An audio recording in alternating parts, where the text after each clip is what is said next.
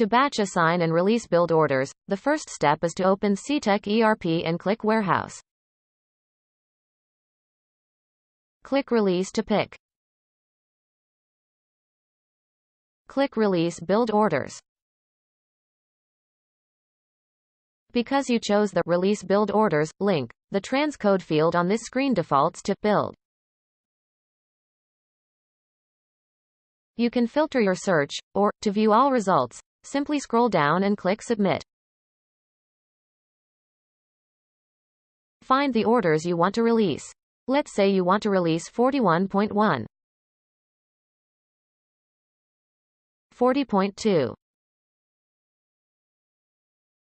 and 40.1.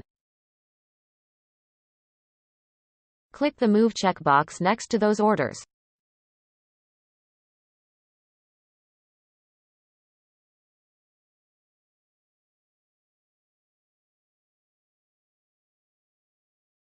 Now you can do a batch print for all three.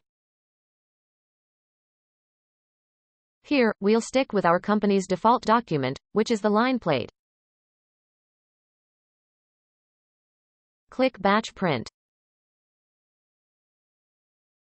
Cetec pulls up the line plates for all three orders so that you can print them. Now it's time to assign a user to each order and move all three orders to the same next step in the build process. I can assign a different user to each order.